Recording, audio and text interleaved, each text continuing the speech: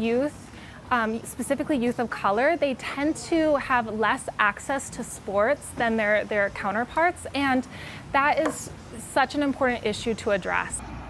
A nonprofit in Grand Rapids using running to teach kids about themselves and how to find a path forward. Fox 17's Janice Allen introduces us to No Surrender Running Club. Putting one foot in front of the other. At first, I didn't want to run. Anyone can be a runner. I like to run in nature. Like, I feel good. I like smell the breeze and hear the animals and the birds chirping. Pine Island fifth grader Valeria Alvarez is racing through her fourth year with No Surrender Running Club, where she's worked up to 10 miles. People think that a lot of sports, including running, is individual, but it's not, and it's often better with people on your side and people that you can help support.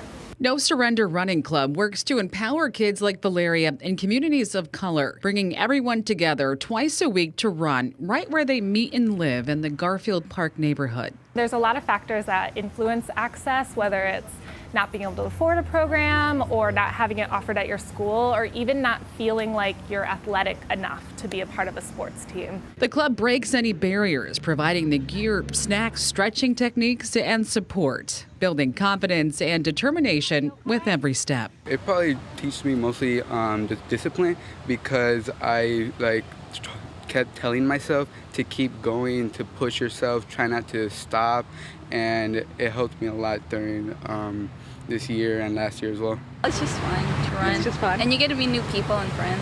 The club's grown from 4 to more than 150 runners, thanks in part to kids like Valeria, who's now brought her friend Vicky along. I like how we're outside and there's fresh air, so it makes me keep going.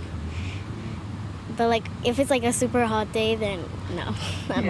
Running, teaching these kids how to go the distance, setting goals and taking challenges in stride while making others take notice. We are disruptors. We are a group that doesn't exist anywhere else in the city or in West Michigan. And so when we show up to a race, people notice us. They ask a lot of questions.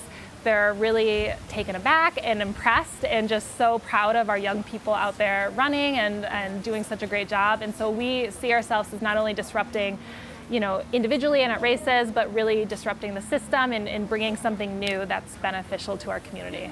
In Grand Rapids, Janice Allen, Fox 17 News. The runners take part in 4 races each year. Next month, they'll be in the Lake Michigan Credit Union Bridge Run. And of course, we wish them the best of luck. To learn more about No Surrender Running Club, just look for this story on our website and app. And take a look at the QR code right there on your screen. You can use that on your phone camera to scan it, to connect with us as we continue building community relationships and discussing reduction of crime as part of our Path Forward series. If you know of a group or organization we should reach out to, just let us know. You can also find more of our stories on our website and mobile app.